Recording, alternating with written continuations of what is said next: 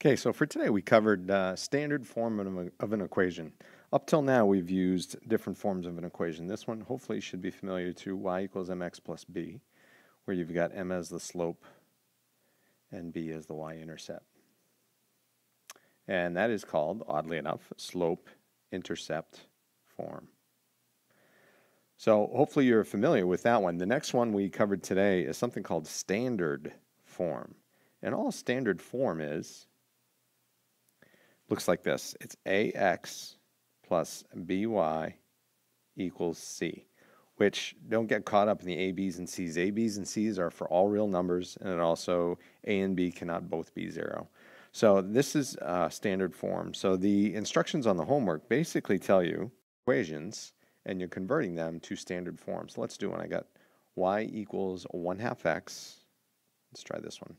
1/2 x. I think this one looks like similar to ones on your homework. 1/2 x minus 2. I need to make this look like something x, something y equals something. Does that make sense? ax plus by equals c. So I got to figure out what that is, right? So let me erase this real quick. That's what this is going to look like in the end. So in order to do that, I'm going to look at the equation and say, all right, I need to get rid of this fraction right here. That's the bummer of it all. And then I also need to bring the x over to the other side of the equation. But let's get rid of the fraction first. So how do I get rid of the fraction? How do I get rid of 1/2? If I take the denominator of the fraction, which is 2, and multiply every piece of this times 2, times 2, times 2, times 2, 2 times 1/2 will cancel and will allow me to get rid of the fraction. So let's go ahead and do that. So I got 2 times y gives me 2y. 2 times 1/2 x gives me 1x, or just x if I want. And then 2 times -2 is -4. So I'm getting close. Again, let me put it up here. ax plus by equals c. That's what I need it to look like. So I look at this equation. The only other thing I've got to do is pull the 1x over to the other side of the equation, and I think I'm good. So I have to ask myself, how do I do that? Well, I'm going to subtract 1x from both sides. I can't combine these two over here, so I'm left with -x or -1x either way, plus 2y equals -4. Does that look like that? You have to ask yourself. And the answer is yes. I've got -1 as a would be -1, b would be 2, and c would be -4. And all I'm doing there is just taking the coefficients, which is the number in front, and matching them up to the letters of that formula. Let's do another one real quick. So this one says, let's do this one. y equals -3/5 x plus 3. So I look at that and I say, okay, here we go with a fraction again. I've got a fraction I got to get rid of. How do I get rid of the fraction? Look at the denominator. If I multiply everything by the denominator, I'll be good to go. So I'm going to multiply this by 5, this by 5, and then this by 5. So let me go ahead and do that. 5y equals, hold on a minute. I have -3/5 times 5, which is the same as saying -3/5 times 5 over 1. My 5's cancel, and I'm left with -3 over 1. Let me fix that. -3 over 1, which is the same as -3. And what you'll find out as you keep doing this is if I keep multiplying fractions by the denominator, I will always end up with just whatever the numerator is for the number. Okay? But I still got to keep going. Plus 3 times 5 gives me 15. And then again, I've got to bring the x over. So I got to add 3x plus 3x. These cannot combine because they're not like. So I just keep it 3x plus 5y equals 15. That's it. Standard form. It's in ax plus by equals c form. All right. Let me move. Y-intercepts. We've already talked about y-intercepts. Y-intercept is where the line crosses the y-axis, right? X-intercept, we don't talk about too much, but an x-intercept is where the x crosses. Oops, sorry. not the x crosses, but where the line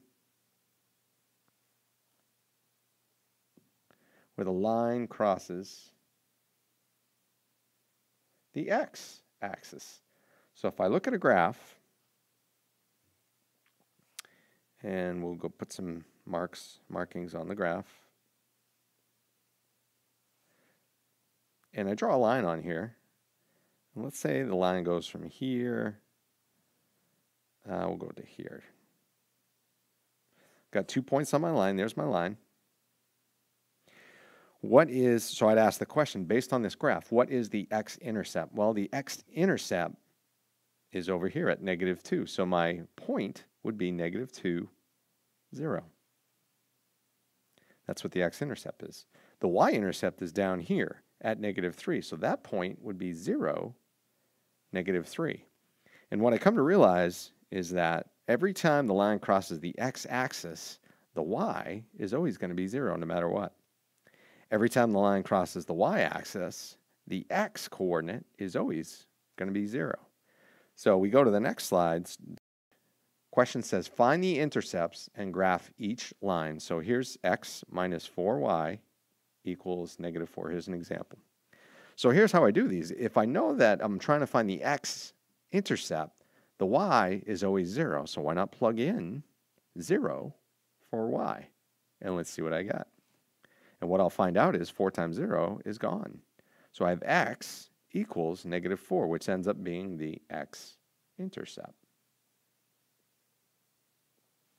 Let's do the same for the y-intercept.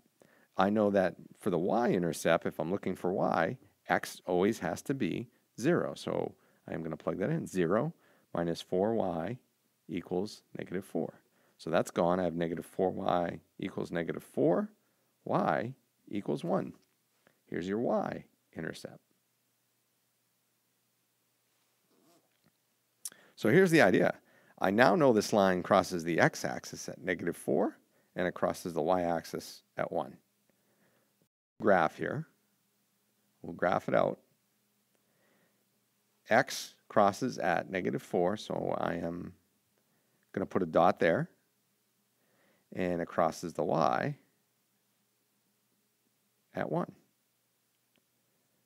How many points does it take to make a line? 2. Perfect.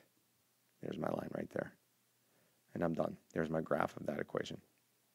Do another one real quick. So here's my equation in this case. Let's go 2x plus 5y equals -10.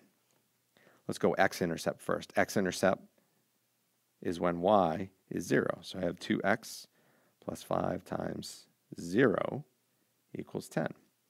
2x equals 10. X equals 5. Let's go y-intercept over here. Y-intercept is when x equals 0. So I have 2 times 0 plus 5y equals -10. What's that, -10? Oh, almost missed that. -10. That cancels. So I got 5y equals -10. Y equals -2. So I have x crossing the x-axis at -5, crossing the y-axis at -2. Do a graph crossing the x-axis at -5, crossing the y-axis at -2. There's my graph. I guess I should put some hash marks in here. There we go. Real simple graph. There's my graph right there.